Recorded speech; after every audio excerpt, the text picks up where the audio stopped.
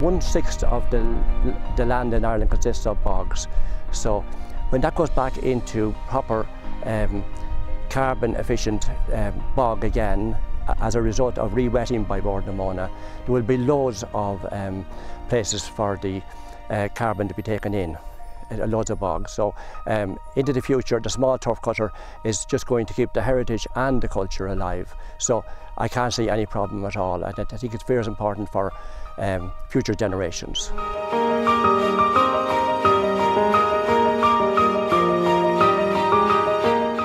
Peatlands are keystone habitats in the Irish environment. They support many birds and butterflies and insect species that you don't find anywhere else. Things like the large heath butterfly, which is endemic to raised bogs in Ireland, and things like the lizard and the amphibians, the frogs and the newts.